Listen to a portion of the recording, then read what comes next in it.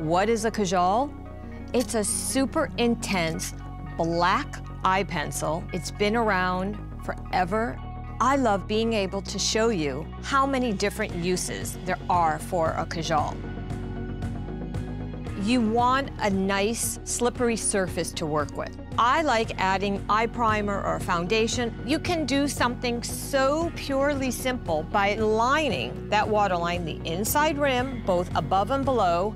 Once you've applied the black Kajal, just brighten those inner corners with the brightening Kajal. And that's your look. It's that simple, and it's that strong. The power of the Kajal, it can take you from just an application at the waterline to actually an eyeliner. When you're trying to create a wing, just eyeball where your lower lash line would go as you extend it. That's a good guide for where does that wing go. Once I apply the Kajal, I can actually perfect it with. One of the most frightening things for most women to do is a dark, smoky eye. The Kajal can take you there. I like taking the Kajal and basically using it as a coloring crayon and then using a synthetic brush to start blending out right up and slightly extending beyond the crease. Then I love to set it in place with powder and then a little bit of black eyeshadow. So once I've applied my black eyeshadow, I took a very small eye smudge brush.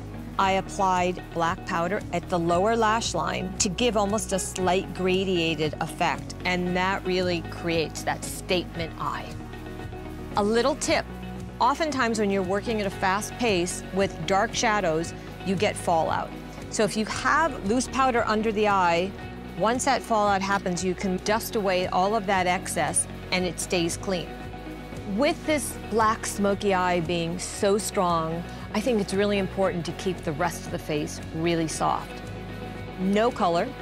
The lip I even toned down a little bit, added even a more nude lip color. And that to me is exotic and at the same time a little bit playful.